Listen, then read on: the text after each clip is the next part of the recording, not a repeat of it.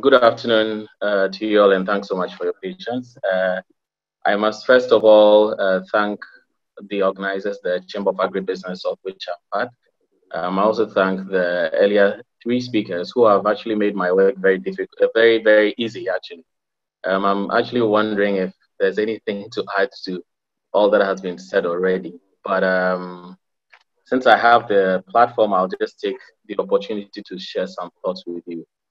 Now, the thing about the agribusiness in itself, as Professor made mention of, is that there's a lot of opportunity within the agribusiness sector. There is also a number of challenges that some people may want to talk about. There is a lot of the time we get ourselves into certain activities and we keep wondering whether or not that is the best area for us. Now, after we have been able to identify all of these, how do we position ourselves in such a way that we can take advantage of some of these opportunities that are coming up? How do we differentiate ourselves? How do we put ourselves in there in the market to be able to trade effectively with other organizations globally? So this afternoon, I'm just going to share with you a model that I developed, which I refer to as a COVID-19 continuum. Just share some food facts, look at some considerations that one would want to have when you are putting in place strategies to be able to come out successfully after the COVID-19, and then would look at various forms of strategizing. But one thing I must say is that any organization that hitherto had no strategies would find it very difficult to be able to recover, mainly because irrespective of the fact that some of the strategies may have been thrown or put into some form of imbalance, what is happening now is that if you do not have anything that you would have formed the basis of your modus operandi, moving forward is going to be a challenge because you don't have a baseline or a platform or a foundation on which you're going to build your strategy for the next phase post-COVID. So this is the COVID-19 continuum, and what it does is that it helps me understand and appreciate what COVID-19 has brought to us and how we have actually moved on to be able to determine that, hey, this is a stage at which we have reached. Now, before COVID, we were living in a situation whereby we actually thought we were doing things the right way until the COVID event occurred. And then it shook the very foundation of our various organizational strategies and initiatives. Then we had early infections where we probably had very little information because very little information was coming from China.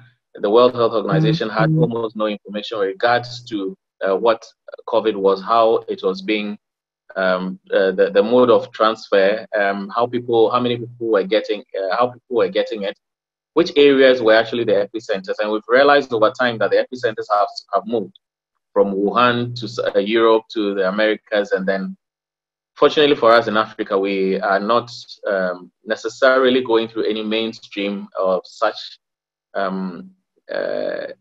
vast numbers of infections. But looking at what is happening today in Ghana, I dare say that if we are not careful and we do not manage the way we are going about the handling of the COVID-19 cases, then we might end up just going overboard beyond what we initially thought. I'm sharing some food facts, and here we get to know that over the period, food post-harvest loss globally, as indicated by the Food and Agricultural Organization, goes over 30%. And this is a global average. In Ghana, that goes to a little over 40%. And that's mainly because when you look at the various value chains, most of them are not that well developed. And that is where some of us can actually take advantage when we are putting in place the initial business initiatives, as well as the focus markets and then the segments of the market that we want to be able to serve. Now, we'd also want to realize that 75% of the poor are in the rural areas. And the interesting thing about that, or the converse thing about that, is that out of the 75% who are in the rural areas, we also know that agric in the rural areas would employ not less than 80% of the locals. And then when you look at Ghana as a whole, over 60% of our population are employed in agri. And that's why it is, I found it very, very interesting that based on the information that Professor Bokpin shared with us, looking at the multiplier effects and then looking at how much value we are able to get back. Now, in terms of value, one of the things that we need to be able to understand is that value is determined by the customer. Every organization gets into business for a reason, and for whatever reason you'd want to get into business, one of the things that is key in being able to determine what strategies you put out is that every strategy that you start defining, or every idea that you have to work out to be able to get to satisfy the customer, must be based on the needs of the customer. So here you're looking at the requirements. If, for instance, I prefer yam chips, how do I want to have my yam chips? Would I want to have it frozen? Would I want to have it cooked? Would I want to have it ready? So depending on whatever you'd want to go into, value in itself may vary from customer to customer. Now, the other thing also that I want us to look at here is mainly the issues of the industry. In my personal view and from my personal experience, I think market linkage is one of the most difficult things that a lot of people within the agribusiness space face. And my reason is that when you take right from the smallholder farmer, production is not a problem because he'll produce based on how well he's able to dispose whatever is left. He would go back to subsistence if he realizes that whatever he produces goes bad.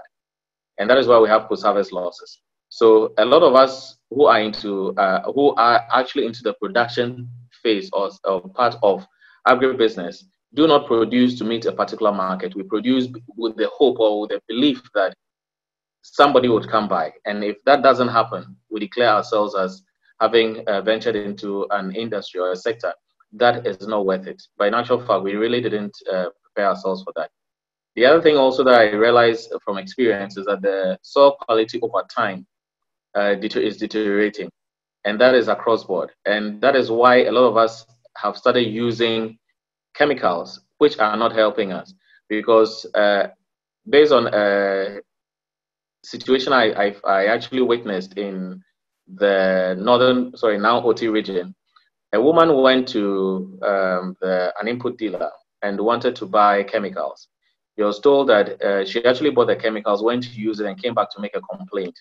And the complaint she was lodging is that she used the chemicals, and it so happens that, unfortunately, her groundnuts, 3 acres of groundnuts, was turning brown.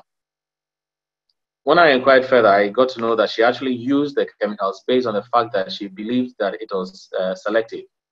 And this was because a friend of hers who used it for maize recommended that it was working very well. So you realize that a lot of us are using chemicals, be it fertilizers, when it comes to fertilizers, a lot of it is the NPK 15-15-15, and at some point you add ammonia and all of that. But the question is, what is happening to the soil? The soil is depleting in quality. We also have a lot of the cropping systems being, let's say, if you're planting yam, you plant yam for the next 15-20 years, and you're still using it for yam. If you're using it for granules, you continue planting it for all that time. But that's mixed farming concept, or mixed cropping, is gradually phasing out. Now, in terms of our farming system, we're still using the cutlass and hoe. There's some form of mechanization ongoing, but it will also interest you to note that with the mechanization, you'd go onto the field and realize that a lot of the tractors and all are not operational because we don't have the skill. In those communities, they don't have the skill to be able to repair them. So what exactly, or how was the rollout being done? The penetration of technology is another area that is of interest to me, and that's mainly because yes, technology is good, and as a matter of fact, COVID-19 has actually served as a catalyst to the implementation of technology, because hitherto, a lot of us, yes, knew about having meetings online, but we wouldn't want to adopt it because we preferred meeting face to face. But the key thing now is that technology in itself could be detrimental if you do not know how to use it. And those in our smallholder farmers, majority of whom do not know how to use the smartphones, would need a lot of support. The kind of technology that we use within the agricultural space, also, as you may have realized, there's a lot of tech-related entrepreneurship programs where they're able to get funding. But the question is, when you're able to develop that, who are you selling it to? And how well would they be able to use it? And that's another thing. And I must commend Isoko for having been consistent over the time with being able to provide market prices, amongst others. And the other part of it has got to do with infrastructure. And with infrastructure, it's difficult for a lot of us because, like was mentioned by other speakers, it's a challenge. And we don't have, for instance, cold storage. Our agri supply chain system is almost non-existent for a lot of the value chains. And as a result of that, you get into the various communities and you realize that we're still using the old method of, for instance, storing maize, old methods of storing yam. But in all of this, as have been mentioned as industry challenges, there lies the opportunity. And for anybody who is yet to venture into the agribusiness space, I'd recommend that you look into some of these areas, because as a matter of fact, I always say that if you want to copy, you could copy with pride, but just make it better for yourself. A lot of these things have been solved in other areas and in other jurisdictions like Southeast Asia, where notably in India, for instance, I love to speak about the Amul cooperative, where they provide collection centers for milk, which are then sent into a processing unit. They produce milk, ghee, amongst others, and they are consuming it locally. So these are some of the things that we would need to take into serious consideration if we are going to be able to take advantage of it. Now, delving straight into why how we put together our strategies. Unfortunately, in this presentation, I'm not going to be able to be very specific with very particular industries, mainly because we're not talking about a particular value chain. We're looking at it in general terms. But one of the main words that has kept me going over the period is a wise man's writing, which tells me that I should put my vision and make it plain upon tables so that he that sees it can run with it. So if there's anybody who is an entrepreneur or who is into agribusiness, definitely you'd have come into agribusiness for a reason. Whatever vision you have for your organization must be made known to your staff. In a consultancy, in some consulting work that I do, I realize that a lot of organizations, yes, have visions, yes, they have missions, but their staff don't live by those missions and visions. Why? Because they don't know about it. And that happens a lot in SMEs. And as a matter of fact, the organizations I'm referring to are actually, many of them are multinationals. And and as a result of that, staff or people who you work with or who we work with don't really appreciate what exactly we are doing. They don't know how their actions and inactions affect the organization's productivity and as a result of its profitability. So it is important that whatsoever vision you have for your organization as a startup, as an SME, as an organization that is in its growth stage, it is important that you enable the staff of the organization to appreciate what you are doing so that they can run with it. Otherwise, at every point in time, you'll be frustrated, and you'll be frustrated not because you do not have a very good vision, but because you don't get the buy-in of the staff who you're working with as part of it. Now, to be able to strategize, it is important that you initially break bulk. And what I mean by breaking bulk is that the agricultural industry is very huge. You would have to define or determine which aspect of the value chains and first of all, which value chain you're going to be in and the role you're going to play within the value chain.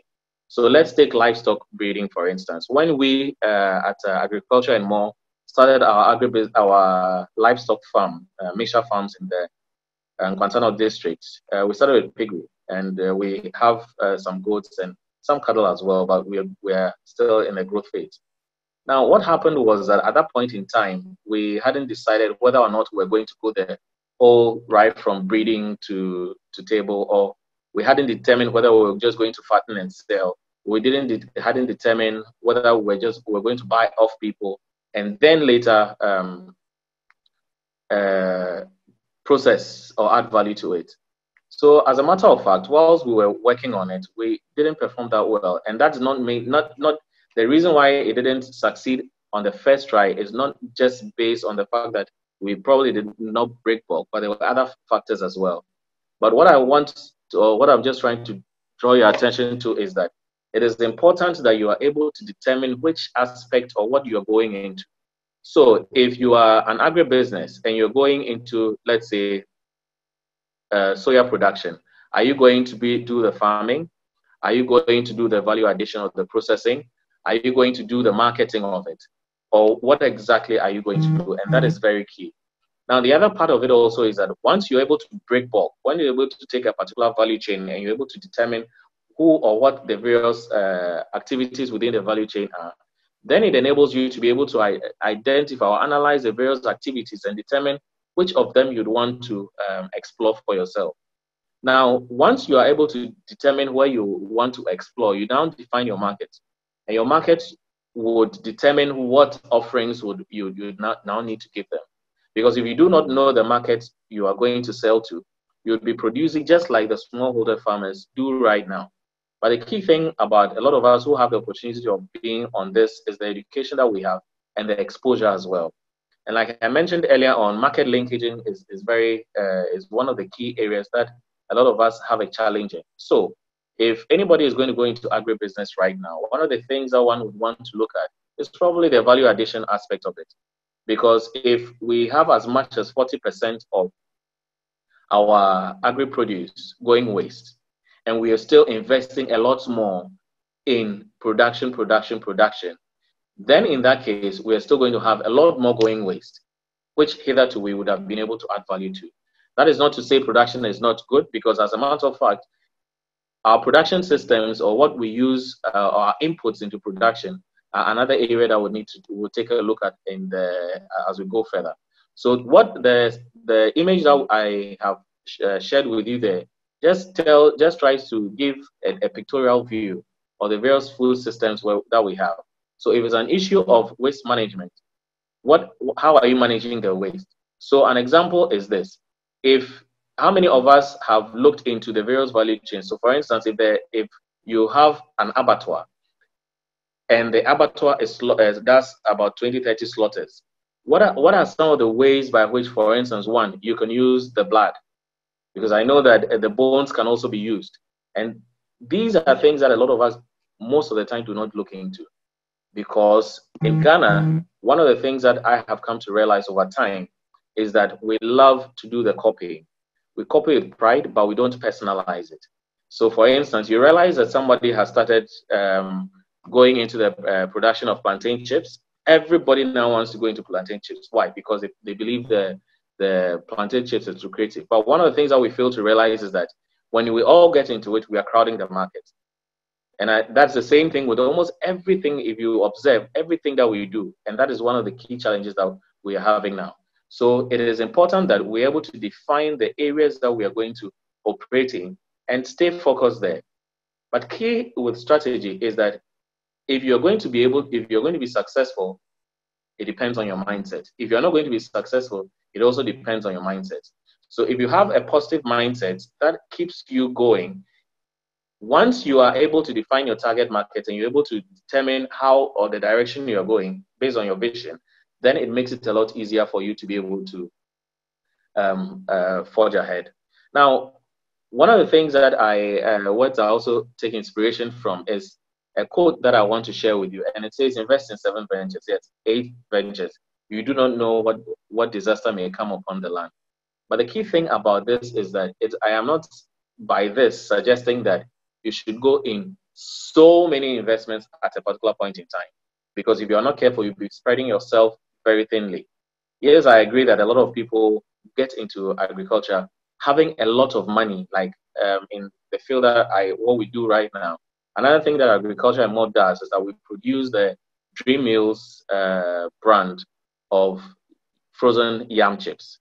This is something that we started about 4 years ago, and we've been doing a lot of work to be able to improve the product. But you realize that whilst we were in the system, you realize that you have certain people who have financial muscle and they come in to almost like dwarf you. But if you know very well the strategy you're working with and you know your client base, who your target market is, then in that case, at least you know that there are certain fights that you cannot fight, but you can at least stay focused and keep on pushing on, and definitely you'll get your share of the market. So one of the ways by which I encourage us to be able to put together our strategies is that let's consider ways of integration. There are ways by which, so for instance, you go to, when you look at the agricultural value chains, we, for instance, based on the yam chips that we produce, we have had to backwards integrated because we also produce the yam ourselves. Now, in producing the yam, we're able to maintain a certain level of sustained supply of our yams.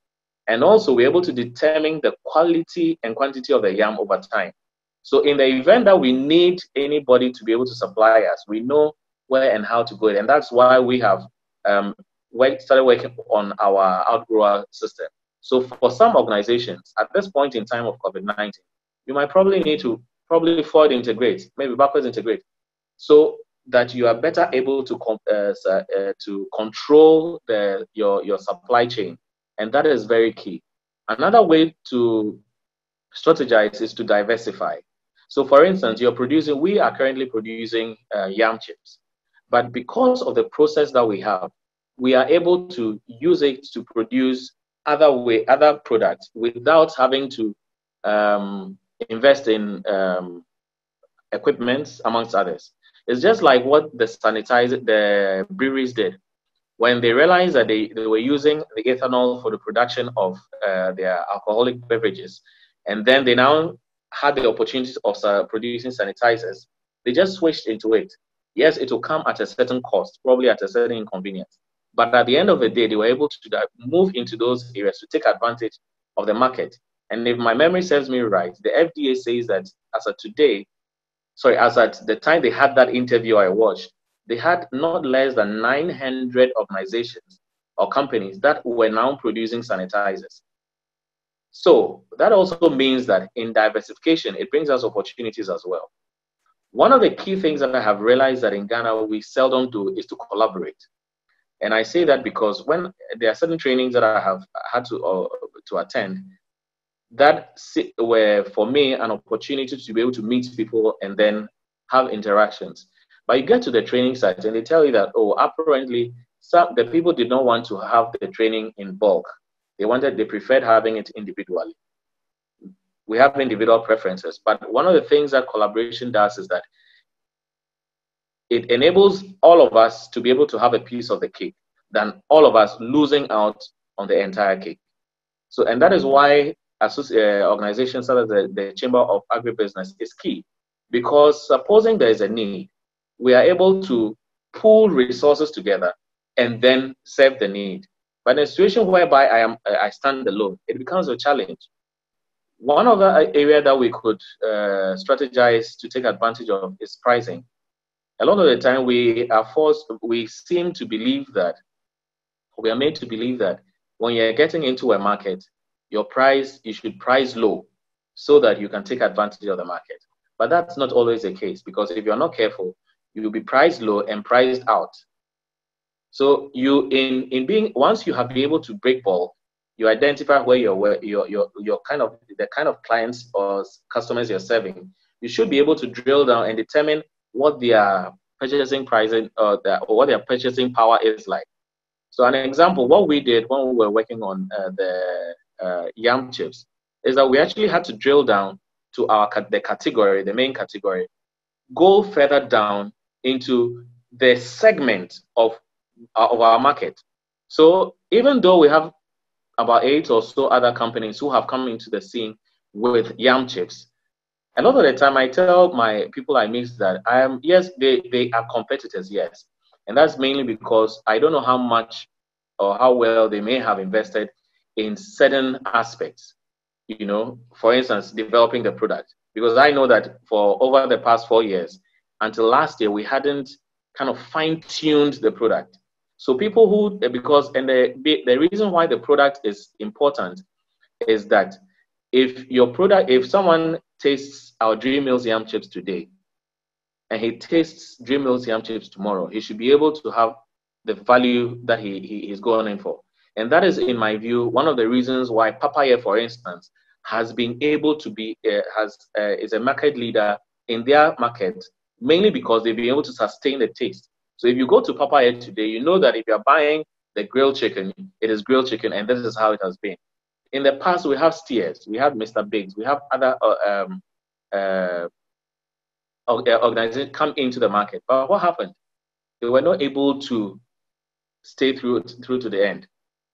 You know, so these are some of the things that we need to take a look at. And in terms of differentiation, there are quite a different ways many ways by which we can differentiate our products, be it our product offerings or by way of our service offerings. And that is one of the things that, and that's why, for instance, I said earlier on that copying is good. I love copying, but I copy with pride, as a matter of fact. But when you're copying, don't copy like in an exam where you copy including the person's name and index number. Go through it, take the portions of it that work for you and implement them. Don't go take it wholly and implement them, because the various parameters, the various market segments, the financial muscle that the person may have would vary from what you have. And as a result of that, your implementation may be unsuccessful. And for me, that's one of the things that I believe has made a lot of people believe that agribusiness in itself is not a viable, or it's very risky. And the main reason is that I don't know which sector or which business is not risky. But the key thing is that a lot of the time we believe that agribusiness or agriculture in itself does not require that much science. But that is a fallacy, because right from the soil type, the kind of cropping materials or the planting materials or seeds, the quantity of fertilizer, the weedicides that we use, the withdrawal period for our chemicals, when to the kind of antibiotics you use for our livestock, when not to inject them anymore, when the kind of treatments, the biosafety measures that are required. All of these things are science. But the thing about science these days is that science looks as though it is so far away from us. And that is why it is important that in being able to transfer or to translate that science into something that is usable, workable for those of us who may not necessarily have a science background. And that is where our research institutions come in. Because I can tell you that on authority, that there are tons and tons and tons and tons of research based on agriculture that are not being used, especially when it's got to do with the food area. But the other challenge is that we have a lot of areas. So for instance, there's a Share Institute, which is in the US. We have Cocoa Research Institutes of Ghana. But if I ask how many of us have been able to go there to seek more information on how to use or add value to cocoa, majority of us haven't done it. You know, and that's one of the things that we in Ghana have a challenge, because currently, even though we have over 60% of us in being employed by Agric directly or indirectly, what is happening is that the value that is coming out of Agric is not commensurate to the number of people who are working in the industry. That also tells us that there is a lot of opportunity, but you have to be able to position yourself in a way to be able to take advantage of it. One of the things I'd like to mention at this point before I conclude is that we have, over the past couple of months, if not years, been working on the continental free trade area, the African continental free trade area. But one area of caution that I want to let us as agribusiness know is that it is not automatic to get the benefits of AFTA if we do not invest in agriculture. Because one of the things I have come to learn is that in South Africa, for instance, not many people then know that you can actually take cocoa in a cold form. a lot of them in South Africa, a lot of them take it as a hot beverage, but not as the cold beverage. So many people may not necessarily have known. How are we going to be able to translate whatever we have locally to be able to use it on the African stage? A lot of countries also, for instance, in Kenya, there was a post on Facebook some time ago that I put about how yams were going waste. And someone says that, hey, why not just make it into flour? But the question is, yes, a lot of us claim that there's opportunity, but we are not willing to go the extra mile to delve further into it to determine what the opportunities are. And key for us as Africans and generally in Ghana is that we have to find a way by which we can add value to our produce so that we can take advantage of the gains that come by way of foreign exchange. For me, I think it's a no-brainer. And for us, when we keep talking about the currency devaluation, currency fluctuations, and all that, because in simple terms, if you are exporting more, you get more foreign currency, and it works better for you. If you are importing more, then in that case, your local currency is strained, and as a result of that, you now require more of the local currency to buy the foreign goods. And one of the things that happens when you continue to do is that just give me a minute. I'm just running out. What that does is that when you are importing, you are providing employment, gainful employment for people from the countries of export. So let us take advantage of what we have in Ghana. And I believe that together we can make Ghana great again. Thank you very much. Thank you, Mr. Naliban. That was very insightful and well thought based. We would like to invite Q&A at this time. This is our last Q&A for the day. So if you have a question, please unmute your microphone and ask the question so that the speakers can respond to your questions. And I will also plead that you make your question very specific to the two speakers. If it's Mr. Naliban asking, I'll ask to make it specific. If it's Mr. Miller asking, also make the question specific to him so that we'll be able to respond to it. So the floor is open for questions. Hello, Mr. Moderator. Go ahead. Hello, can I come in? Yes, please come in. Look, my name is Techi. I'm actually joining you from Spain, and I'm the CEO of Euro Machinery Network in Ghana. Look, we've been into this agribusiness by supplying agriculture equipment from Spain, okay, in Ghana. And I've been working closely with the CEO of Farm Masters, who is also the CEO of the chamber. What I would say is that most of the speakers made mention of very, very interesting points during this COVID period.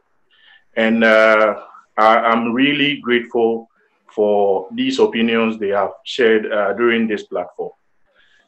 In Ghana, actually, for example, he made mention of Uber. What we are doing during this period is that we are trying to work with local transport companies like VIP, Metromas, to send our products, like, for example, brush cutters, tillers, and the rest, of which is basically functioning very well. And some of them, for example, from Sunyani, where we have our base, we are able to link up in all parts of Ghana through these transport companies. Another point is that the speaker before the last speaker made mention of trying to link up with companies to supply equipment.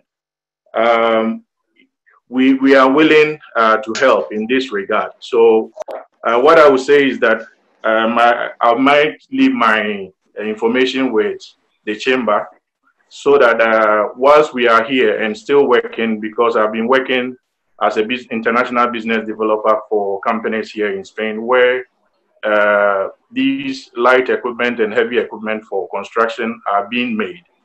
And in comparison with the prices from China, I think we are getting very good product from here. And this product can really help people in Ghana. And I think it's a good opportunity for people to know that although they may be asking for product from China, they can also take the advantage of accessing products from Europe, where prices are relatively competitive, where they have spare parts, which is very important, and also people to help them service these products through our company. Thank you very much. Thank you very much.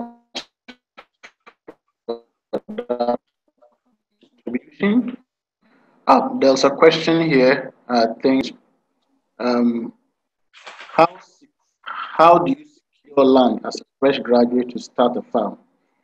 If grant for such people like, oh, no. Okay, so the question is, how does one secure land as a fresh graduate to start a farm project? So do we answer now, or we'll take a couple? Okay. Okay, so please unmute your mic if you have questions, and ask them so that we can have them attended to. Yeah, I have a question. Okay. Yeah, mine is about networking, which all the great speakers, including our great Professor Dumping, alluded to. Now, after this, is it possible for us to have a WhatsApp or a Telegram program, which would then enable us to take time and then deliver our, deliver our questions and other things, so that I'm looking at about the marketing and even how to go about the business. So first of all, the organizers, can we have a network, a platform, whether WhatsApp or Telegram? Please answer the please. Okay. Okay. Thank you very much, Mr. Jam. By the way, my name is Ambrose. I'm the CEO of the Farms. We process meat and also red pigs. Thank you.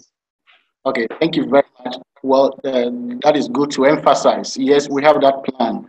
Let me say that the chamber already have existing social media platform on WhatsApp and Telegram, but we have a special platform for this program for those of you who are looking forward for partnership and collaboration. And so once we have your details, you'll be added to this platform. And those of you who registered by email, you'll be given details as to how to join the platforms after the sections. Okay. We'd like to take more questions. Those of you who have questions, please unmute your microphone and ask the questions. Yeah, hello, good afternoon. Good afternoon. Please go ahead.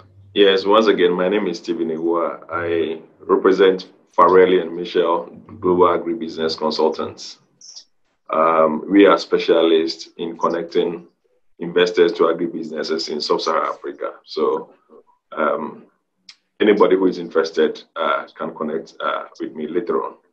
Right. The issue I want to contribute to is the issue about networking. When you go to Europe, you go to the Americas, you see a lot of businesses that started as networking, through networking. You see two friends coming together to build an idea into a business. And in no time becomes a giant, successful business. And it's a situation all over the place, if you agree with me. But then when you come to this part of our country, of the continent, especially Ghana, networking has not been very successful. And for me, what I see is the challenge of us as individuals and as business people sometimes not being very diligent, very open, very transparent in our dealings with our partners. And it's a situation everywhere. Sometimes you're running a project, you need the support of a partner. Possibly you maybe want to engage some services on credit, hoping that at the end of the day, you'll be able to pay or, meet obligations that you have. Your friend will come in with a good heart. Oh, let me help you to accomplish what you want to do. At the end of the day, there's always disappointment.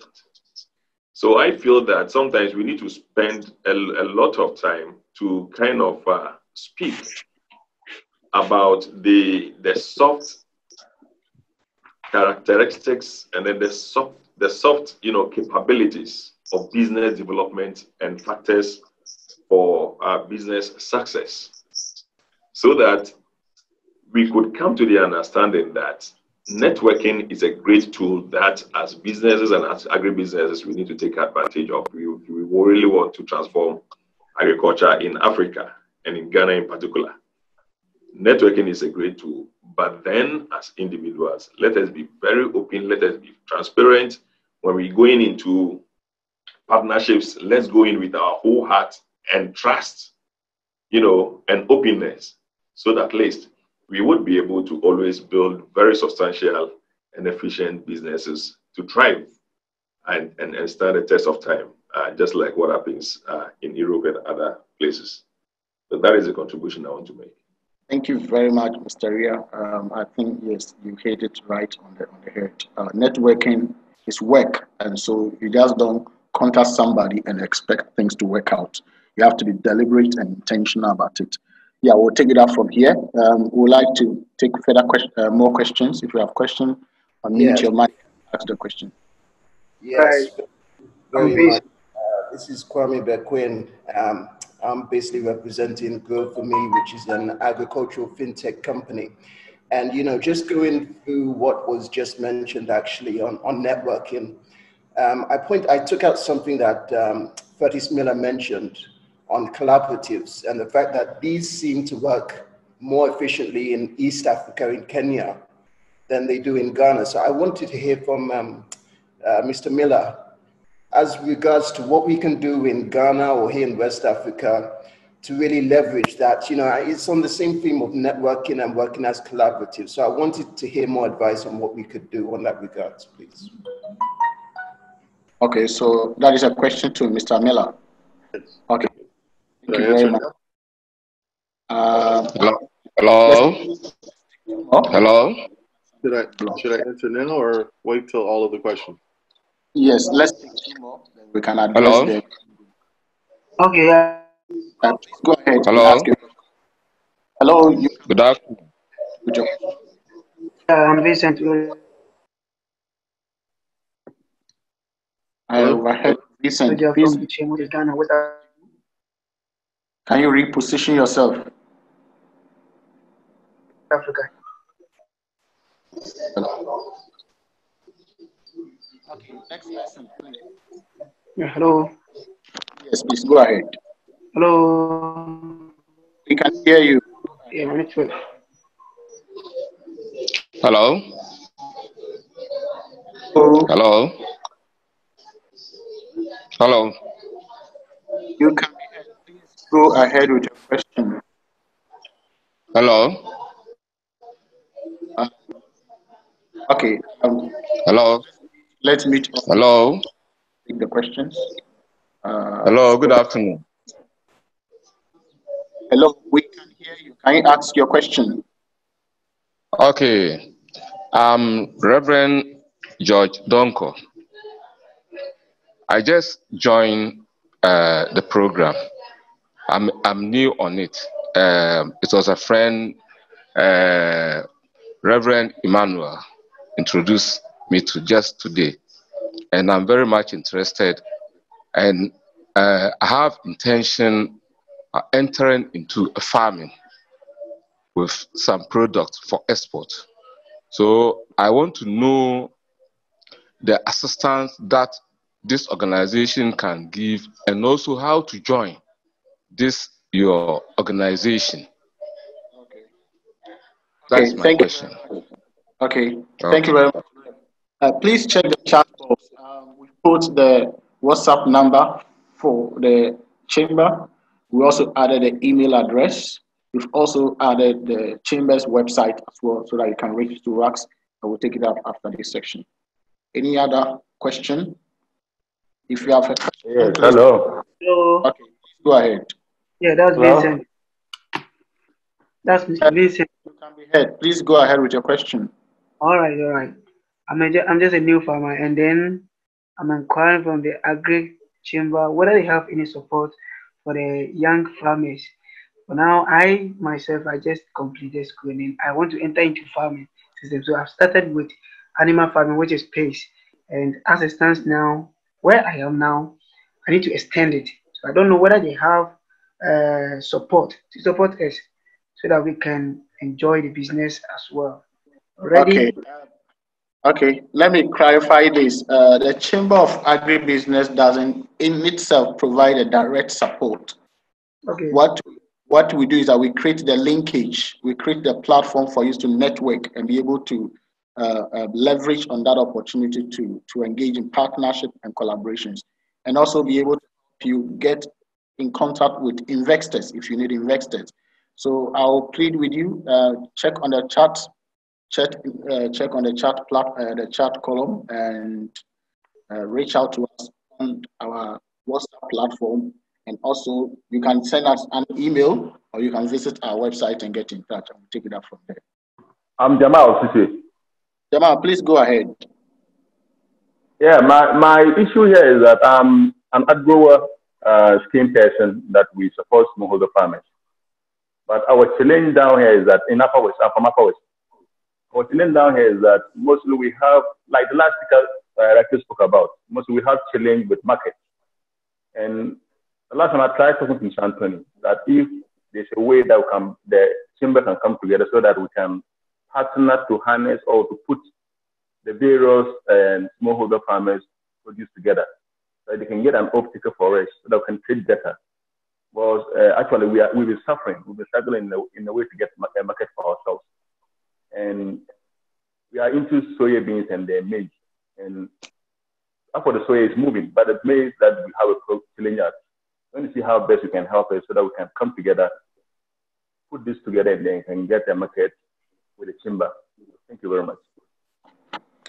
Thank you. So, like I said to the previous previous persons who made a request, look through the chat and reach out to us on our WhatsApp line, on our website, or using our email address, and we'll take it up from there.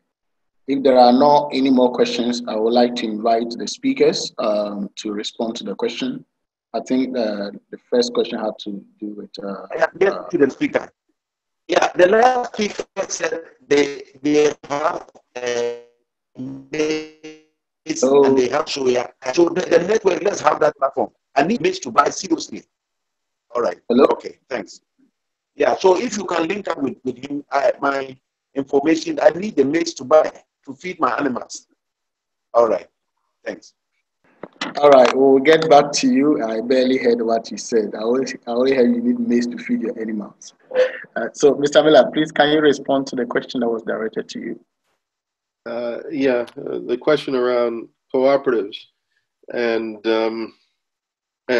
how to build and set up cooperatives, which is a function of networking and coming together. Look, I can't express it enough that really agriculture is about the culture of coming together to put food on the table. So I have to be very clear with you.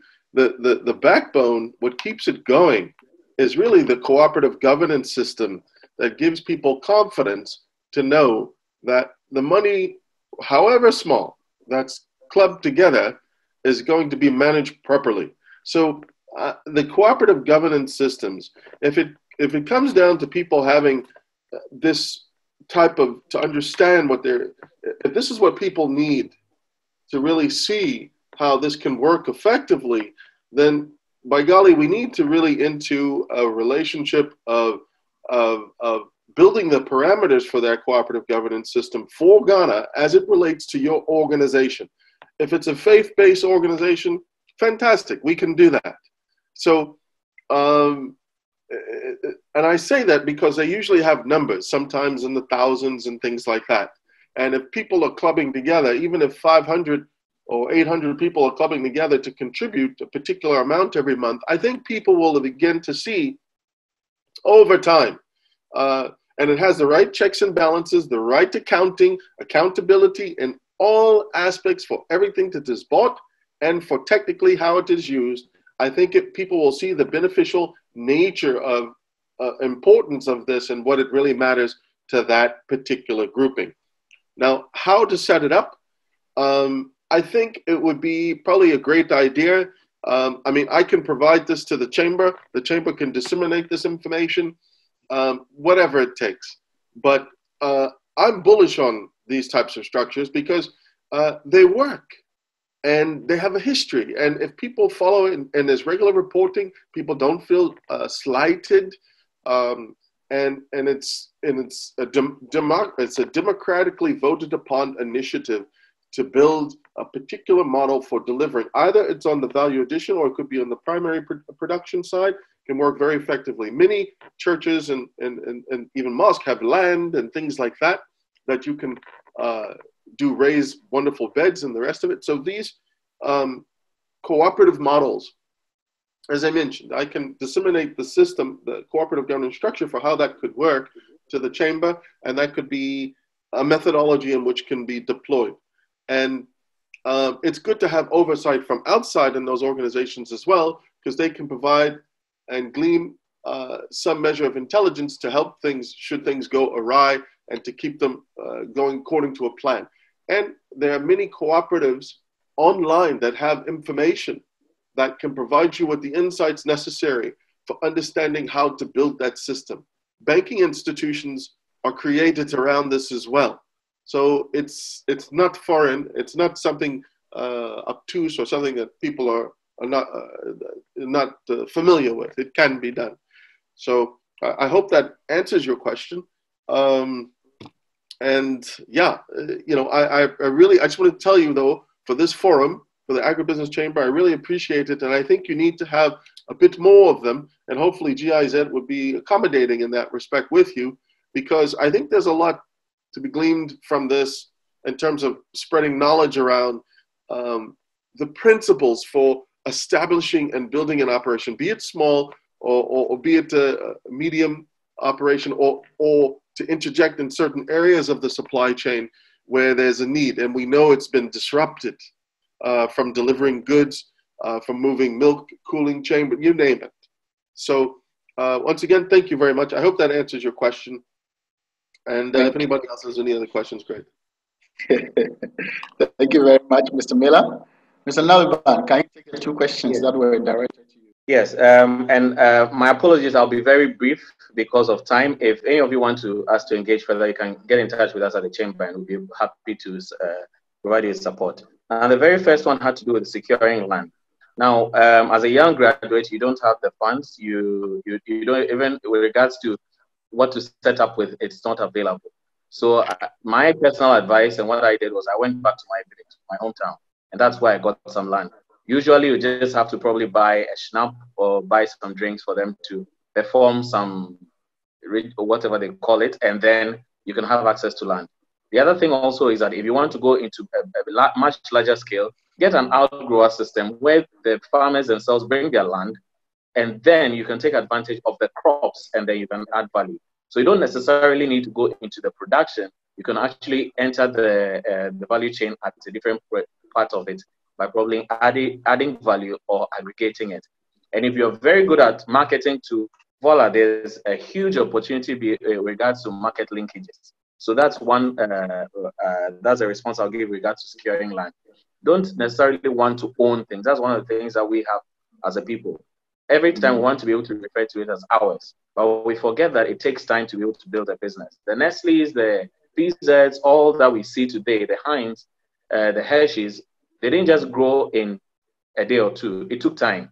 And you can see some of them celebrating 100 years, 50 years, 70 years. How many Ghanaian companies are over 50 at the moment that we can proudly beat our chest about? So let's take a look. So in regards to the networking and partnerships, the chamber provides the platform. So it's now behoves on the individual or the organization to engage on the platform to be able to build those networks for possible collaboration with other organizations. Now, one of the things that I realized personally from my engagements with some legal people was that the laws in Ghana do not encourage partnerships. So because of that, I was actually advised at the time that it would be better to recruit somebody to do the work you pay him off, mainly because of some of the legal tussles that have gone on in the past. But things are changing, and I believe that some of these laws would, as time goes on, would be amended and or probably improved for our benefits and encourage partnerships. But one of the key things that I find as a key challenge for us in Ghana and probably in Africa is that there's always the issue of trust. One person believes that the other one is not being forthright with him, and as a result of that, he cannot give all the information to him and all of that. And because of experience and our belief systems and all that, we don't tend to trust each other, and that's a challenge. But I think that there are so many good people out there who have good hearts, very kind hearts, who are in a position to be able to partner or support organizations to be able to grow. One personal experience I had was that in some of the discussions I've had with some possible financiers, they wanted to take more than 50% of the shares. That means they want to control the organization. If you do not believe in your product and you do not believe in what you're doing, and it's all about making money for the business, probably you may just let the vision go. But what happens is that when you lose control of the vision, then in that case, you're not able to get that fulfillment that comes with the benefits that people derive from, or the value that you're able to provide for people. Now, without practical experience, when I was going to learn, when I was going to start the piggery, one of the things that I did was I went to volunteer at the Nungwa farms, which unfortunately is gradually fading off.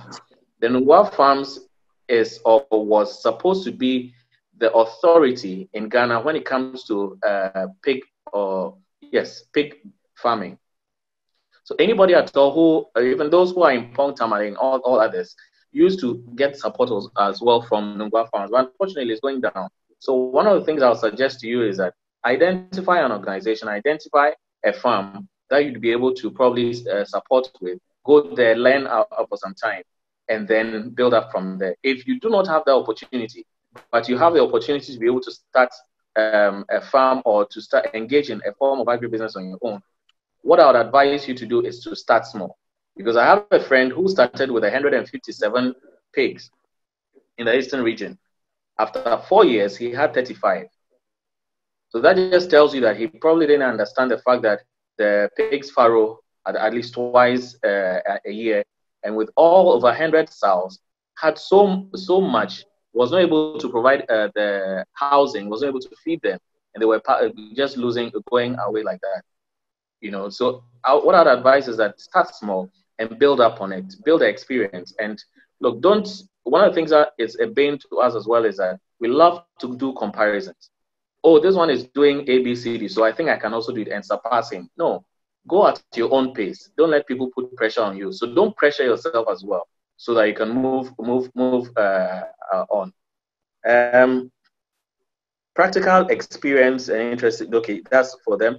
And then anybody at all who wants to start with the export business, my advice would be that get the requirements from whoever you're going to buy it from. So get your market first before you do your production, so that whatever you produce fits into the market. In some instances, you are able to identify, you're able to produce, and your chance to have a market. That is fantastic. But from experience, it is always better that you get your market, get to know what exactly their requirements are. So for instance, if you're buying, let's say, shea butter, and you're looking at the moisture content, amongst other things, you should be able to ensure that some of these, you're able to build up on it. And whatever production is being done is based on the requirements. And once you submit, once you deliver, it to be accepted. One key thing is that in starting an agribusiness as well, one of the things that you realize is that we don't do much in terms of recording, documentation. So, for instance, a lot of us don't even know how much it costs to be able to feed, for instance, our livestock to get to the stage whereby they are ready for market or for the table. And that is a challenge for a lot of agribusinesses. So if there's any skill at all that I'd want to encourage you to be able to learn and to be consistent with, it is the part where you have to be able to ensure that whatsoever you do is documented. I for one, I love writing. So every time I have the opportunity to write, even when I go to bed, I have a pen and a notepad by me, and that's because my process of ideation starts even when I'm about going to bed. I sleep over it, I ponder over it, and then I jot them down. So probably that's something that we can also start. Just get a pen and a paper every time. Just whatever ideas come up, you can write them down, so that as you go along, documentation for you doesn't become too much of a challenge. Now, and that is why sometimes it's difficult for some of us to be able to sell our products. Why? Because we are not looking at the cost of our production. Gotten to the tail end, and we would like to use this opportunity to acknowledge our sponsors, the key partner for this webinar, GIZ Ghana office. I think Mr. Christoph is here. We would like to take a word or two from him, then we'll be able to wrap up for today's section. Mr. Christoph, if you are here, GIZ, a word or two from you will be much appreciated. Good afternoon, sorry. I think Christoph is off. My name is Judah Nyama, and I'm from the Governance for Inclusive Development program of GIZ Ghana, and we are this webinar is very important, and it's coming timely, and it's very strategic, especially with the individuals or the speakers that have been chosen. And would like to give a thumbs up to the Chamber of Agribusiness for organizing this particular webinar. And again, I would like to thank all the participants who have stayed with us till this time. I think it has gone through to about 4 hours, and I would like to thank us all. My take, or what I would say from my end, especially from the Governance for Inclusive Development program, where we have a component by name Agricultural Business Dialogue, is that this webinar would improve and has given us insights as to how the COVID-19, especially this pandemic that caught not just governments by surprise, but also caught businesses by surprise, of which especially the informal businesses were caught by surprise and did not have any. They were all jittering and didn't know exactly how to reshape themselves and reform themselves to suit this pandemic.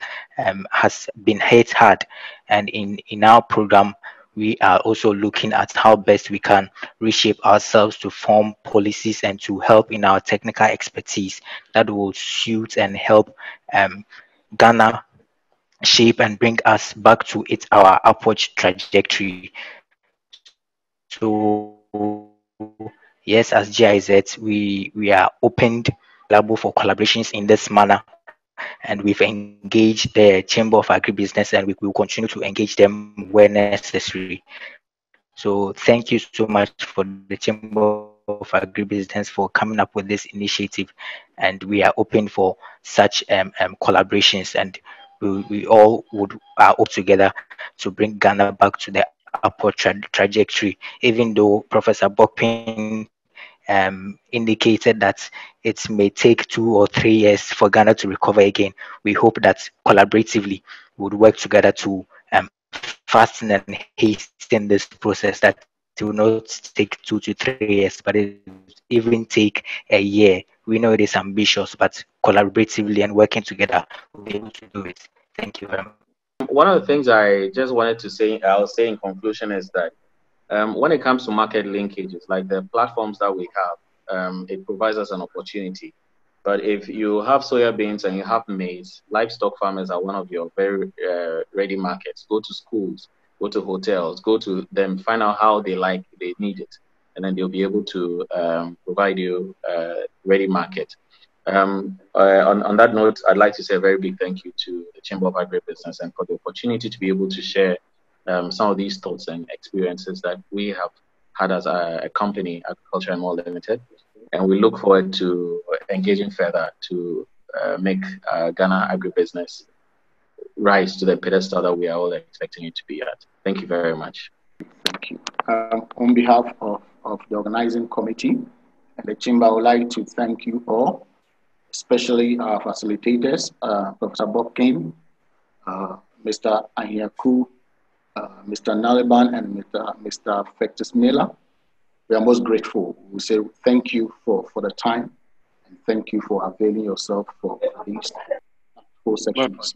And to you, all our participants from all walks of life, we had a number of the participants who are outside Liberia. I could see Liberia here, I could see Sierra Leone here, Spain was here, Germany was here, another colleague from China. We are grateful for your participation.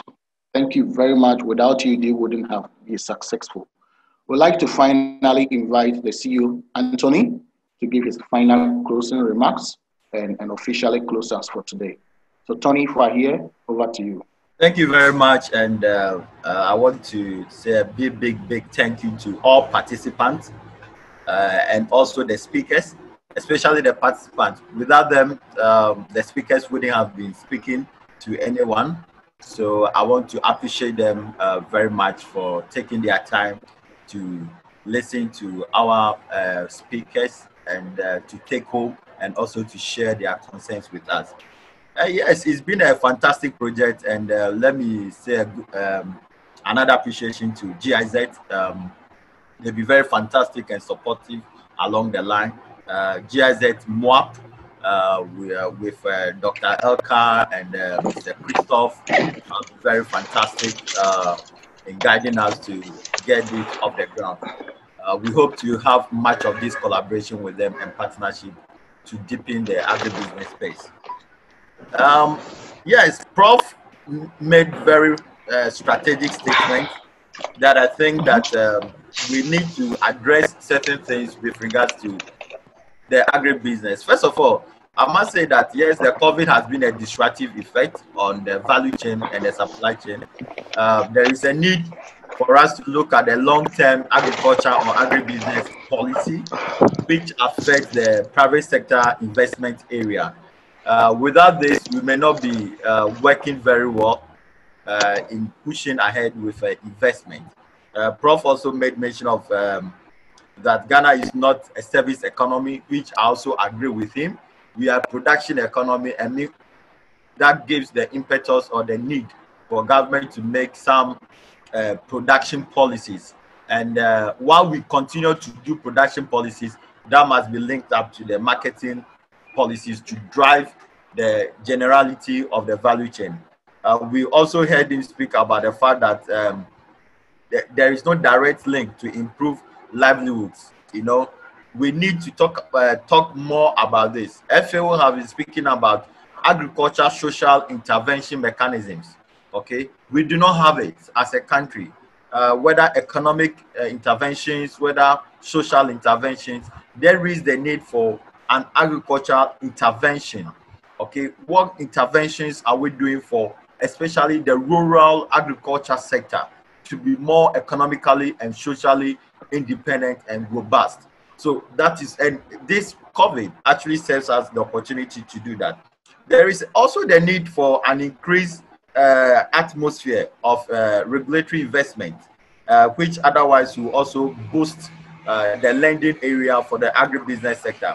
To that end, we heard Mr. Andrews speaking about the fact that there will be a need for a whole operational area with regards to the investment sector, lending rates, how we should also probably work very well with the investment sector, the banking, the financial sector, to be able to model very specific lending or investment models or alternative financing. So I think that the chamber have a lot to do with the kind of recommendations that is coming from them. Our other two speakers of Fetis and Naliban have spoken very well of experience across the value chain, looking at the logistics, the equipment level, and for him to also travel from here to South Africa and be looking for equipment for cashew. That tells us that there is a huge opportunity for agriculture machinery productivity in Ghana. Those interested in investing into manufacturing, there are a lot of companies in Ghana that have the capacity, but otherwise do not have the financial powers to be able to do that. So it gives a lot of impetus. Yes, Naliban spoke about the need for us to harness the value chain and increase our market viability.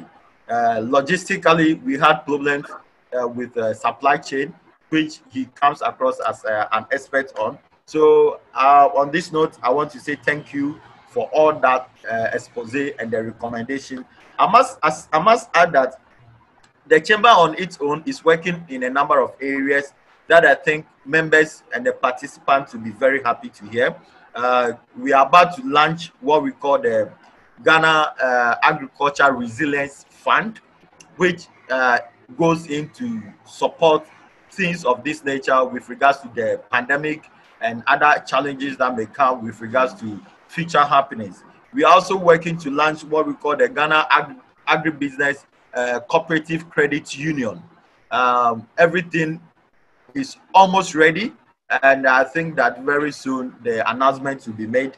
The coordinator, who himself is the director of policy, Dr.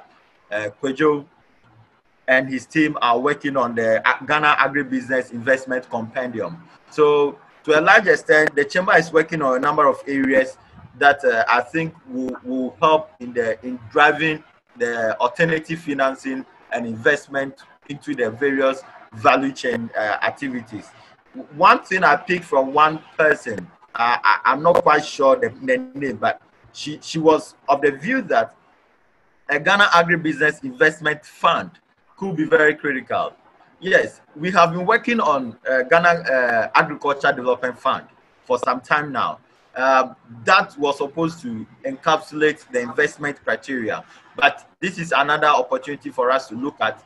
For the past 2 years, we've been meeting the presidency and the Ministry of Finance to drive home the need for this fund. So we will go back to the drawing board.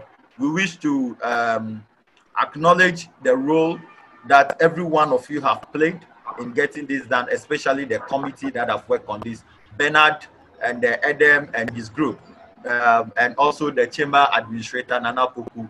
We appreciate you all. And Doc, over to you. Thank you very much, and I appreciate it. Good afternoon. Thank you once again to our participants. So lastly, before we go, we would like you to pay close attention to your inbox. We'll be sending you the details of the program after this afternoon. I will be sending you the recordings. We'll be sending you other documentations in terms of the PPT and the materials that were used in this section. We'll also be pleading with you to help us evaluate this section, to help us improve subsequent sections in the form of an evaluation survey, as we will send a link to your inbox as well. Please endeavor to help us evaluate and be very objective and critical as much as you can. It helps us. We are not averse to criticism. It helps us to be able to improve. So as much as possible, we need you to evaluate the webinar and make suggestions and recommendations that will help us to improve subsequent section. I would like to also use the opportunity to especially thank my team. Bernard, you've been very fantastic. Nana Puku, if I'm here, thank you very much. Enabel, Ebenezer, thank you very much. And to all who have participated, who have provided assistance in one form or the other, we are most grateful. And would like to officially close here and expect our messages in your inboxes very soon. Thank you very much and have a nice afternoon and a good lunch. Thank you.